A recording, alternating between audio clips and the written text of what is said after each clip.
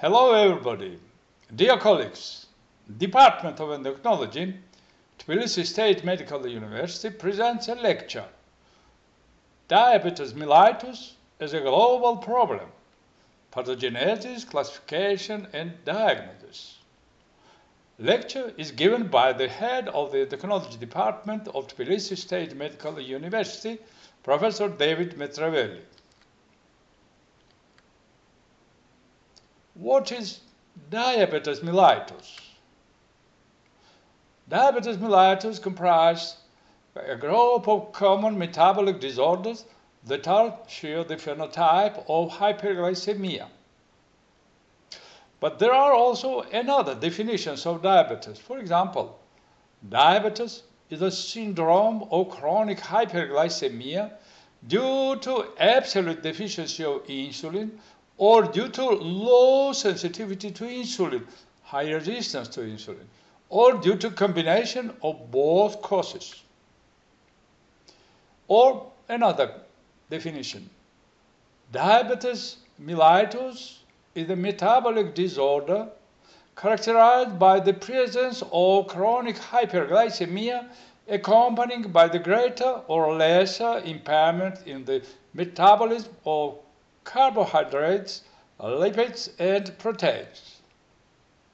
The origin and etiology of diabetes mellitus can vary greatly, but always include defects in either insulin secretion or response, or in both at some point in the course of disease.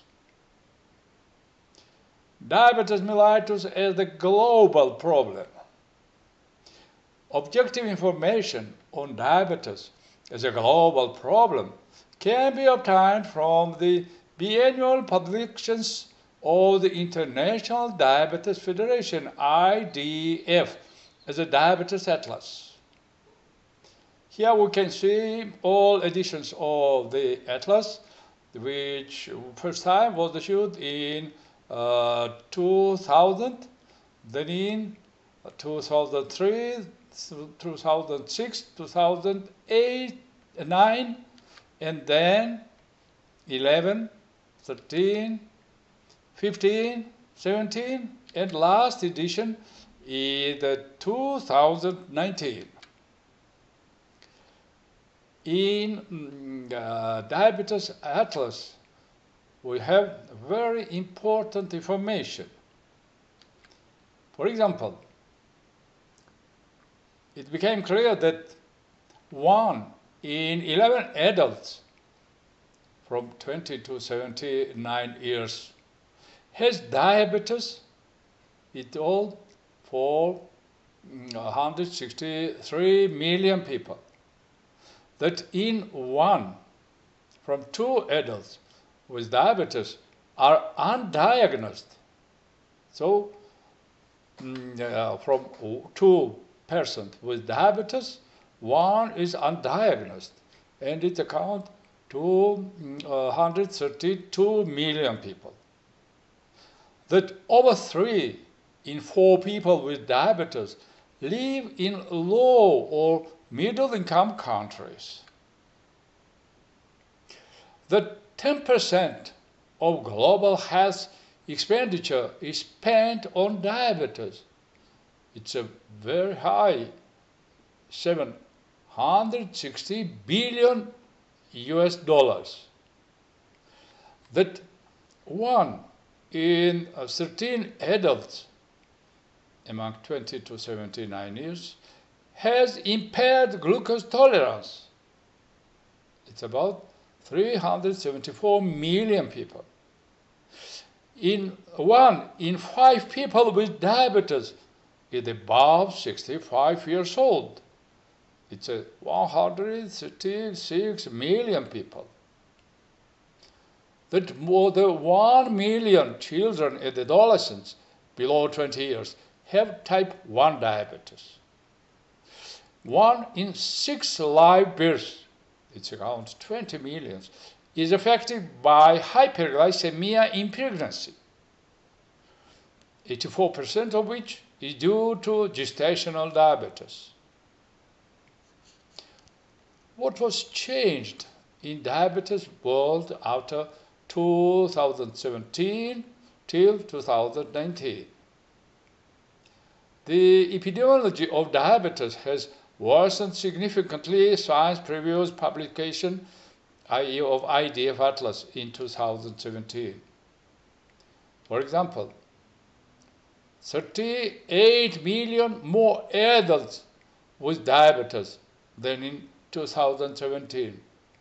22 million more adults are at risk of developing diabetes than in 2017. And 20 million more adults with diabetes are undiagnosed than in 2017. 13 million more adults about 65 years old with diabetes than in 2017. Almost two-thirds, it's about 63%, of people with diabetes are of working age, under 60 years. And 3,600 more children and adolescents have type 1 diabetes than in 2017. And in United States dollars, 33 billion more is spent on diabetes than in 2017.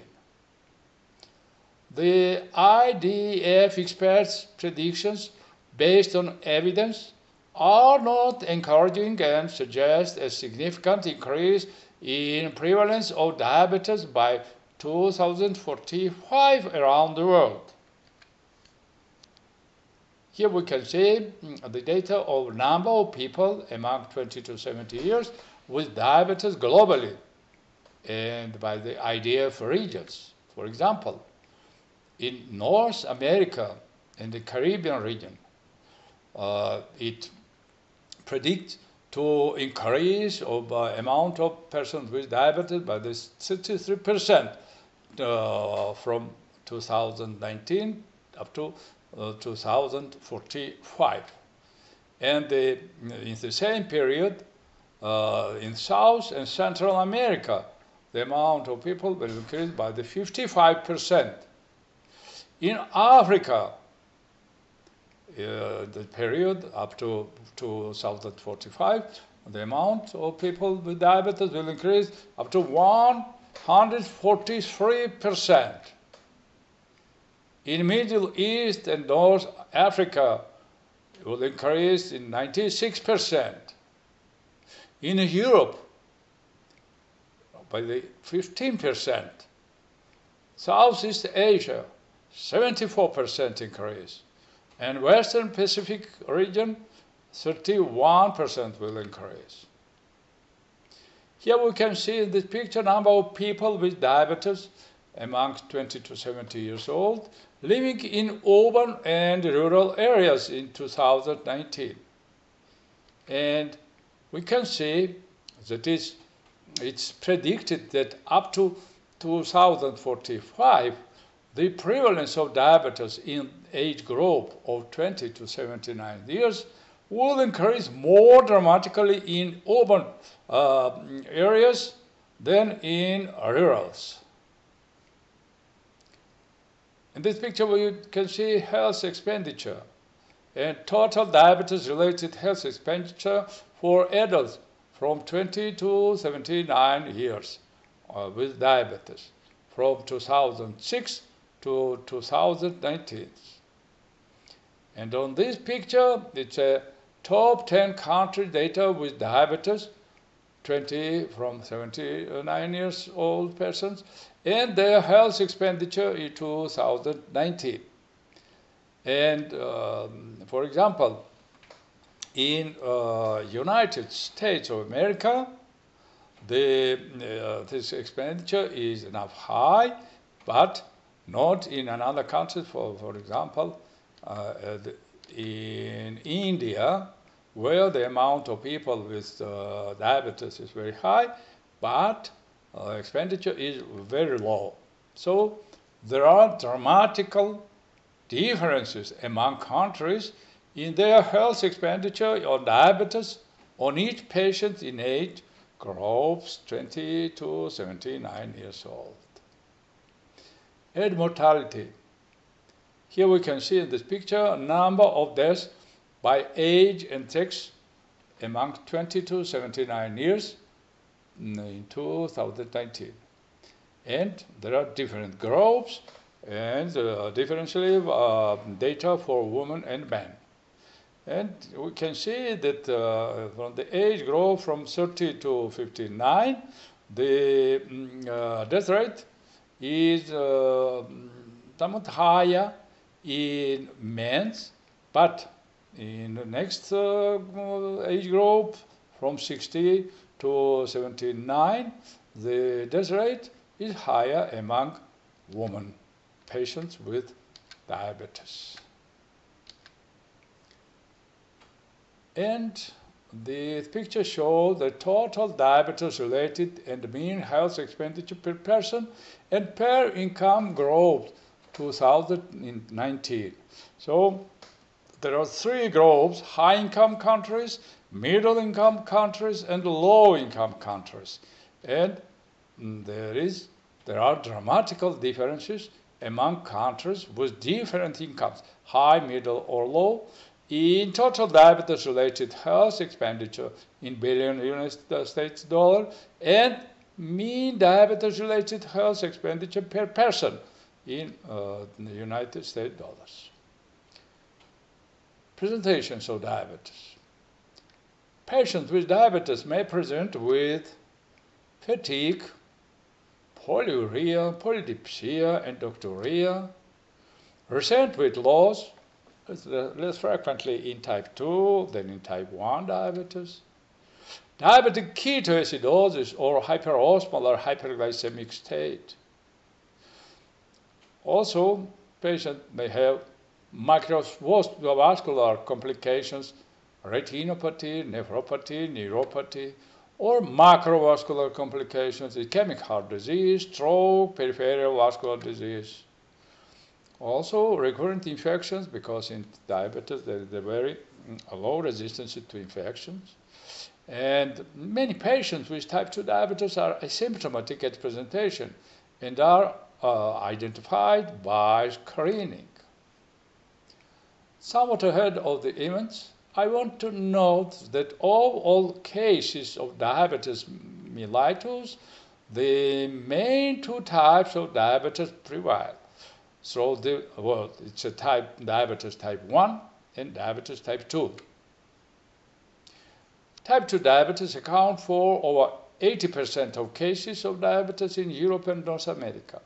Type 1 diabetes is responsible for another 5 to 10%, with the remainder being due to other causes. The prevalence of both type 1 and type 2 diabetes is increasing worldwide. Diabetes type 2, 1. Diabetes type 1. Data of International Diabetes Federation. Age, sex standardized incidence rate per 100,000 population per annum of type 1 diabetes in children and adolescents aged from 0 to 14 years, 2019. Here we can see the data per 100,000 people in these regions. There are in Scandinavian and some Arabian countries, there are very high age sex standardized incidence rate per 100,000 population per annum of type 1 diabetes in children and adolescents aged from 0 to 14 years by data 2019. It's a more than 30 per 100,000. And data from United States, Scandinavia, Canada, Australia, and the North Africa, and any countries, European countries.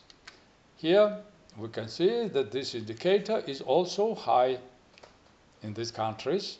It's about among 20 to 29, so less than 30 per 100,000 inhabitants. Pathogenesis of type 1 diabetes. Type 1 diabetes mellitus is caused by destruction of the pancreatic insulin-producing beta cells, resulting in absolute insulin deficiency. The beta cell destruction is caused by an autoimmune process in 90% of patients with type 1 diabetes. This process progresses over a latent period, many months or years, during which the individual is asymptomatic and euglycemic. This reflects the large number of functioning beta cells that must be lost before hyperglycemia occurs. A number of pancreatic beta cells autoantigens may play a role in the initiation or progression of autoimmune islet injury. They include glutamic acid decarboxylase, GAD, or insulin and insulinoma-associated protein. The calcium effluxing transporter has recently been recognized as another candidate type 1 diabetes autoantigen. However, it is not clear which of these autoantigens is involved in the initiation of the injury and which is released only after the injury. Type 1 diabetes is likely to occur in genetically susceptible subjects and is probably triggered by environmental agents. Polymorphisms of a number of genes may influence the risk of type 1 diabetes. These include the gene encoding preproinsulin and a number of genes related to immune system function, such as those for HLA-DQ alpha, HLA-DQ beta, and HLA-DR, encoding class II major histocompatibility complex molecules, which presents antigens to T lymphocytes. PTPN22, lymphoid protein tyrosine phosphatase suppression of T cell activation, and cytotoxic T lymphocyte antigen, CTLA4. Several environmental factors have been suggested to trigger the autoimmune process in type 1 diabetes. However, none has been conclusively linked to diabetes. Factors include pregnancy-related and perinatal influences, virus, for example, Coxsackie, rubella, and dietary factors, for example, bovine milk proteins, cereals, and omega-3 fatty acids. Schematically, we can represent the pathogenesis of type 1 diabetes as follows.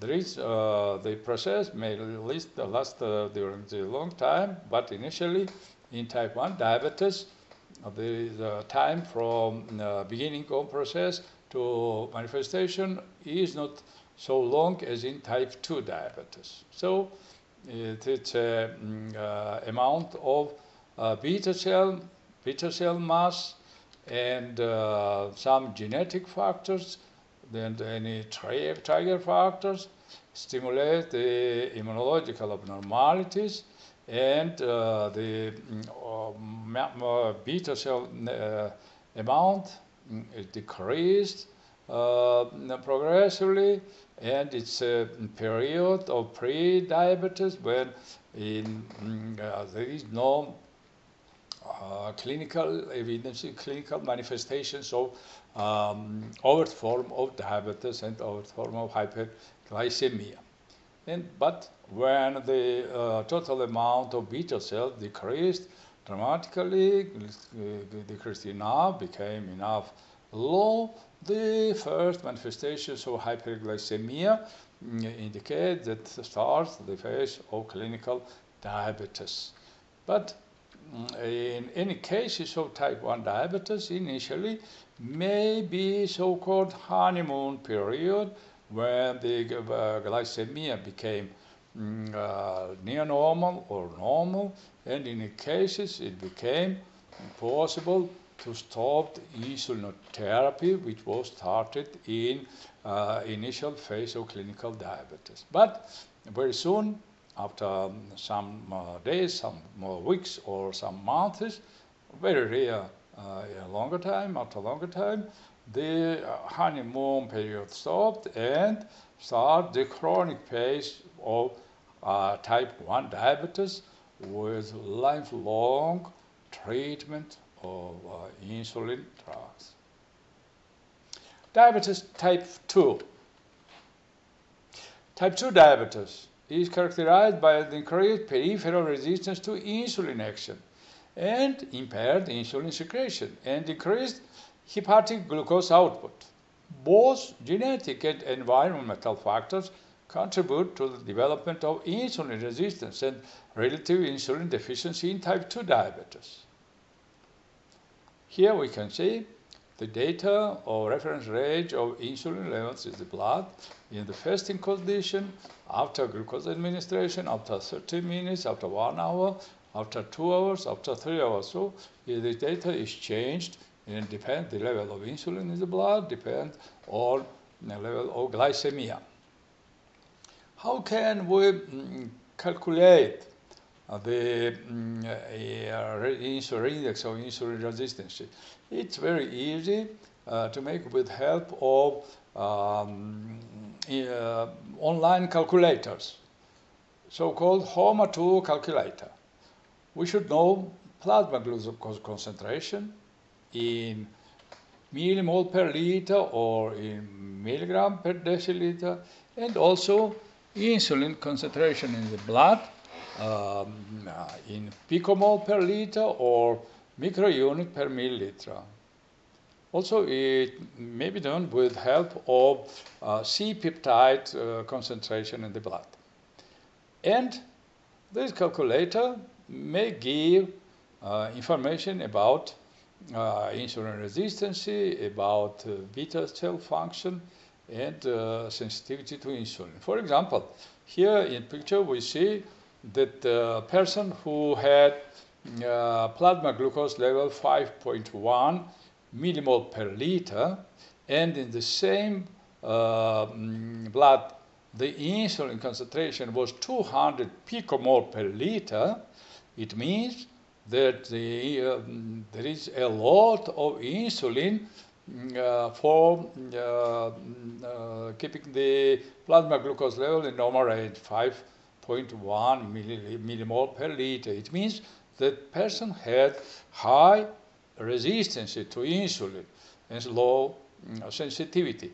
So in this case, calculator shows that insulin resistance is 3.61, so it's twice higher than normal, and sensitivity is very low, 27.7. And the beta cell secretory activity is very high. So it means that the patients nowadays have normal glycemia, but it's hyperinsulinemia is necessary to keep blood glucose level in normal range. The genetic influence on the development of type 2 diabetes is supported by the following observations. Monozygotic twins have 90% concordance rate. 40% of patients with type 2 diabetes have at last one parent with type 2 diabetes. The lifetime risk for a first-degree relative of patients with type 2 diabetes is 5 to 10 times higher than for those without a family history of diabetes. Monogenic diabetes. Monogenic causes of type 2 diabetes represents a very small fraction of cases it is likely that multiple genetic accumulation anomalies at different loci covers varying degree of predisposition to type 2 diabetes. Several inherited polymorphisms have been identified with individually contribute only small degrees of risk for diabetes. Obesity causes peripheral resistance to insulin-mediated glucose uptake and may also decrease the sensitivity of the beta cells to glucose. Upper body or male-type obesity has a much greater association with insulin resistance than lower body or female-type obesity. The mechanism by which obesity induced insulin resistance is poorly understood. The C-John amino terminal kinase pathway may be an important mediator of the relationship between obesity and insulin resistance. As J and K activity is increased in obesity and can interfere with the insulin action. Plasma-free fatty acids concentration are high in obese patients, and high plasma-free fatty acid concentration can impair insulin-stimulated glucose uptake in skeletal muscle. Insulin resistance may, at last in part, be related by adipokines, including leptin, adiponectin, tumor necrosis factor alpha, TNF-alpha, and resistin, secreted by adipocytes. Leptin deficiency and leptin resistance are associated with obesity and insulin resistance. Adiponectin deficiency may contribute to the development of insulin resistance and subsequent type 2 diabetes. Increased release of TNF-alpha from adipocytes may also play a role in the impairment of insulin action. Polymorphism is the gene for peroxisome proliferatory activated receptor PPR gamma 2, a transcription factor that has a key role in adipocyte differentiation, may contribute to the variability in insulin sensitivity in the general population. The reasons for the decline in insulin secretory capacity in type 2 diabetes are not clear. Chronic hyperglycemia can have a toxic effect on beta cells, so-called glucotoxicity. And elevation of free fatty acid levels may also worsen pancreatic beta cell function. It's so-called lipotoxicity. Animal models have suggested that GLUT2, beta cell glucose transporter, and ABCA1, ATP binding cassette transporter, a cellular cholesterol transporter, may play a role in impaired insulin secretion and the development of type 2 diabetes. There is evidence that processing of proinsulin to insulin in the beta cells may be impaired in type 2 diabetes. Islet amyloid polypeptide amylin is stored in insulin secretory granules in the pancreatic beta cells. Many patients with type 2 diabetes have increased amounts of amylin in their pancreas. However, it is not clear whether this had a causative role or is a consequence of the defect of insulin secretion. Single nucleotide polymorphism in the gene for TCF7L2 significantly increase the risk of type 2 diabetes.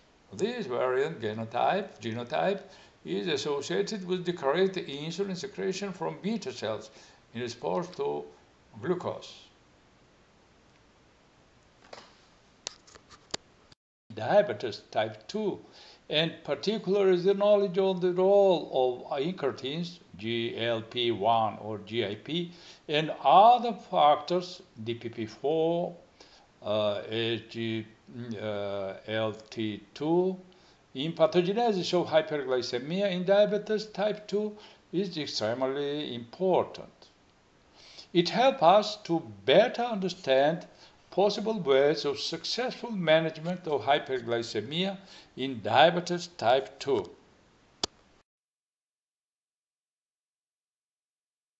Ongoing research suggests that careful attention to all of the mechanisms involved in glucose homeostasis may lead to new insights and novel interventions in the treatment of type 2 diabetes. Blood glucose levels are affected by a number of key organs that regulate the entry and removal of glucose from the blood: the intestine, liver, pancreas, skeletal muscle, brain, adipose tissue, and the kidneys. After a meal, the intestine absorbs glucose via the sodium glucose transporter 1, known as SGLT1, and delivers it to the blood.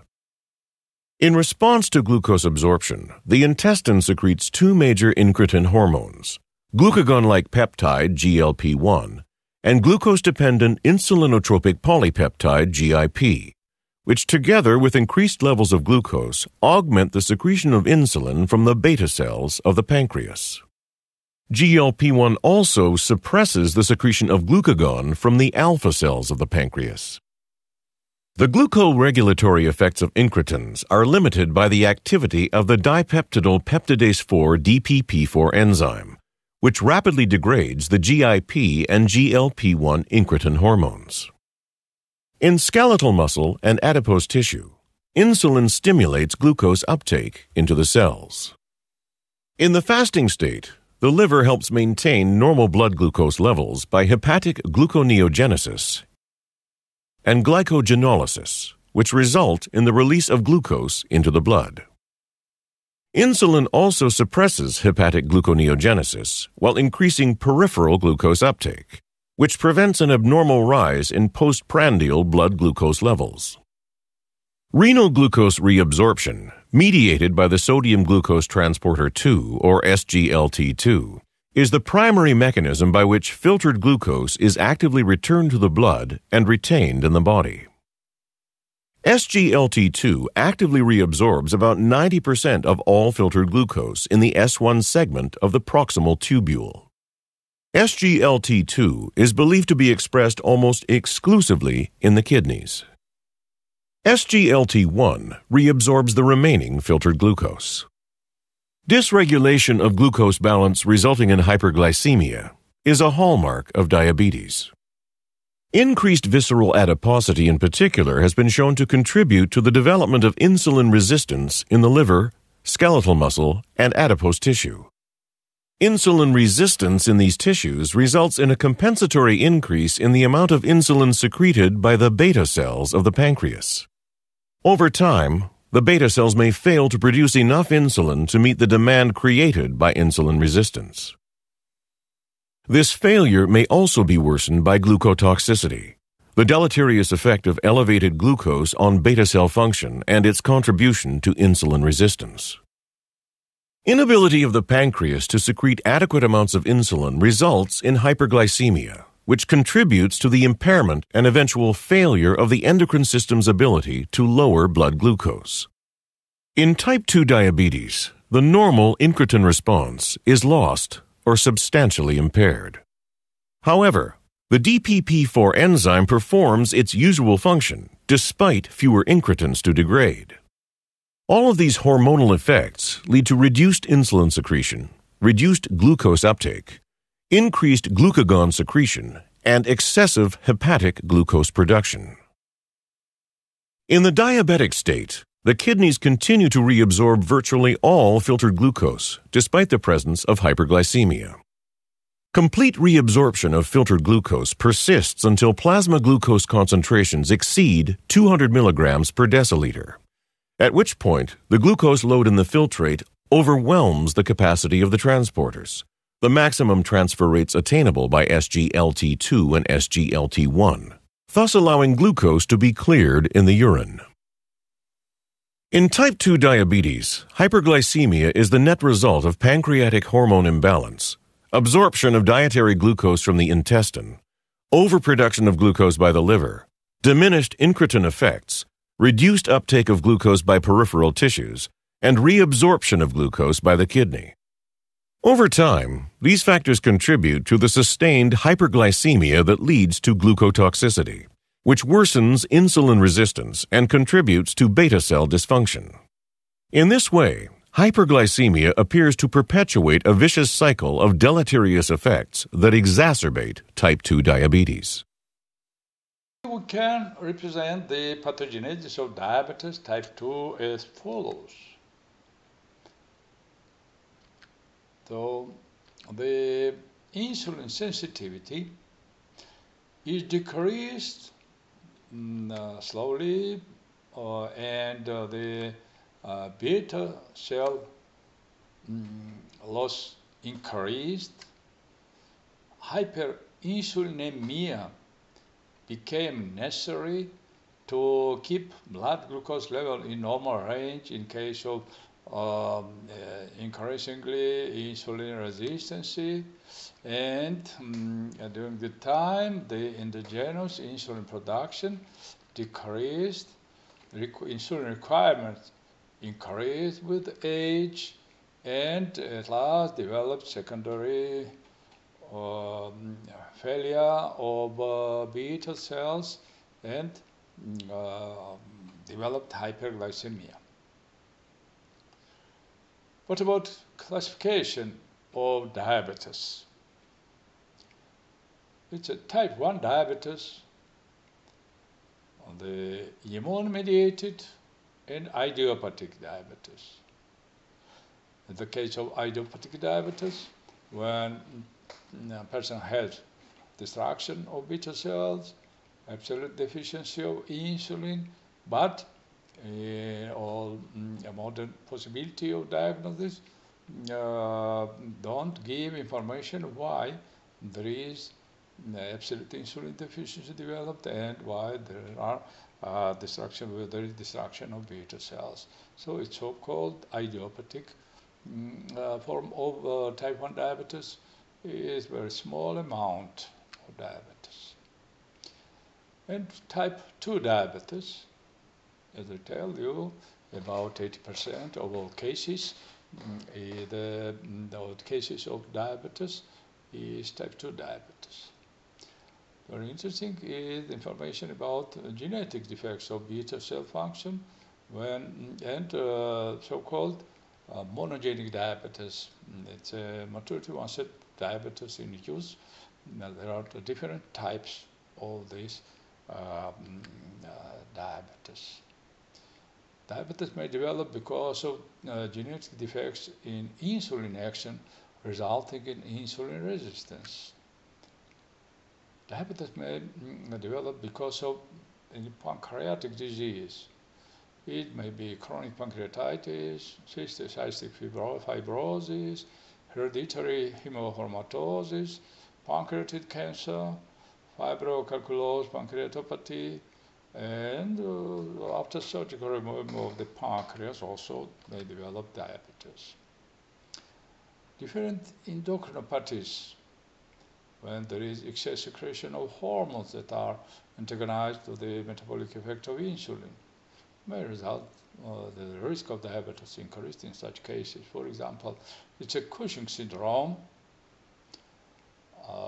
when it's excess cortisol, or maybe exogenous when it's excess growth hormone, pheochromocytoma, excess catecholamines, glucagonoma, excess glucagon, somatostatinoma, excess somatostatin. Any drug may induce diabetes. For example, glucocorticoids, atypical antipsychotic agents, protease inhibitors, beta blockers, thiazide, diuretics, and so on. Any infection may result in damage of beta cells, so congenital rubella, Coxsackie virus, cytomegalovirus. And very important is gestational diabetes. And at last, uncommon forms of immune-mediated diabetes in case of for example, stiff man syndrome.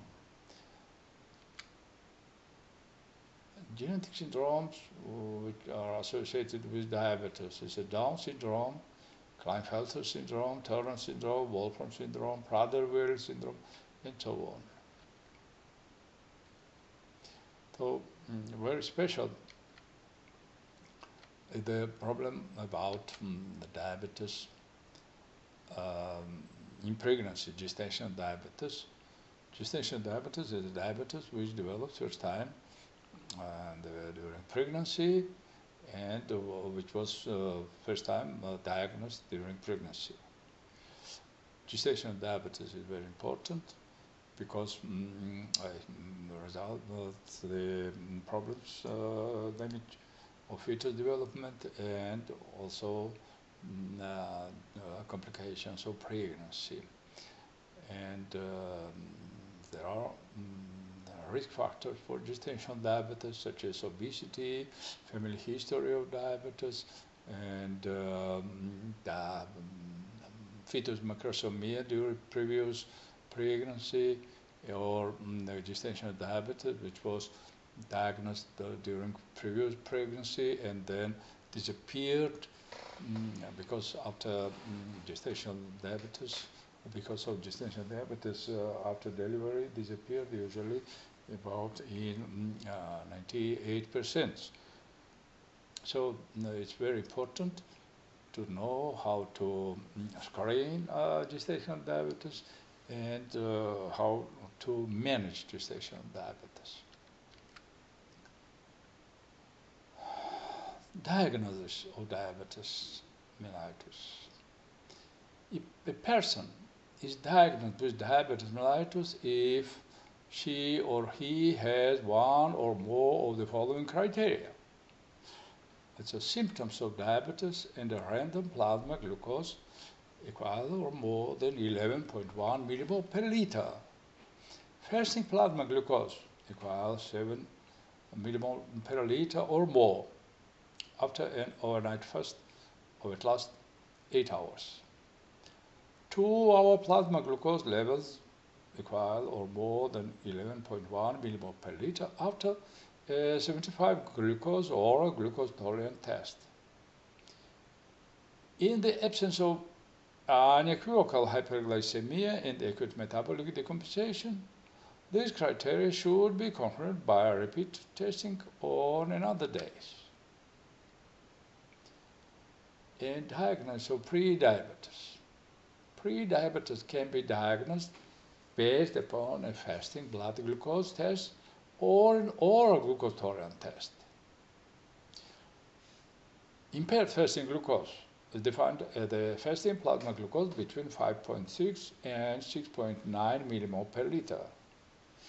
An impaired glucose tolerance is defined as a plasma glucose level of 7.8 to 11.0 millimole per liter, measured 2 hours after the 75-gram oral glucose tolerant test. And individuals with impaired fasting glucose or impaired glucose tolerance are at considerable risk for developing type 2 diabetes. There is a 40% risk over the next 5 years. Impaired glucose tolerance is very common and affects about 11% of people between the age of 20 to 70 years. Distinguish type 1 and type 2 diabetes is very important. The need for insulin treatment does not distinguish between type 1 and type 2 diabetes, and many patients with type 2 diabetes also require insulin for glucose control. Patients with type 1 diabetes are more likely to have the following features. Age of onset of diabetes less than 30 years. Body mass index less than 25 kilogram per square meter. Acute symptoms. A personal or family history of autoimmune disease. However, none of these criteria is absolute and specific for type 1 diabetes. Autoimmune-mediated destruction of the beta cells can occur at any age. It's estimated that 5 to 10% of those who develop diabetes after age 30 have type 1 diabetes, known as latent autoimmune diabetes in adults, LADA diabetes. Furthermore, type 2 diabetes may occur in overweight children and adolescents. When it is difficult to distinguish between type 1 and type 2 diabetes, testing for islet cells antibodies and anti-GAD antibodies may be helpful in establishing the diagnosis of autoimmune type 1 diabetes. Genetic tests are excluded in diagnosis of MODY, maturity onset diabetes induced, are also useful if the diagnosis is in doubt. If type 1 diabetes is suspected on clinical grounds, or if islet cells or GAD antibodies are positive, the patient should be presumed to have type 1 diabetes and treated with insulin replacement therapy. Insulin should also be started in any patient who is catabolic, for example, present with weight loss or dehydration in the setting of hyperglycemia, or who has increased ketogenesis, ketonuria, or ketoacidosis. LADA is defined as adult onset diabetes with circulating islet antibodies but not requiring insulin therapy initially. Patients with LADA have a high risk of progression to insulin dependency. So, at last, key points. Insulin is a peptide hormone synthesized and secreted by the beta cells in pancreatic islet in Langerhans. Insulin release is stimulated by a rise in plasma glucose. Insulin lowers postprandial blood glucose by an inhibition of gluconeogenesis in glucogenolysis, increase glucose uptake into adipocytes and skeletal muscle cells, and increase glycolysis. Patients with diabetes may present with fatigue, polyuria, polydipsia, weight loss, diabetic ketoacidosis, a hyperosmolar hyperglycemic state, recurrent infections, and microvascular or macrovascular complications.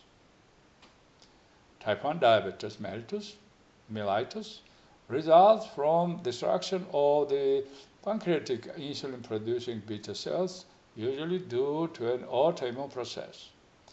Type 2 diabetes results from peripheral insulin resistance and impaired insulin secretion.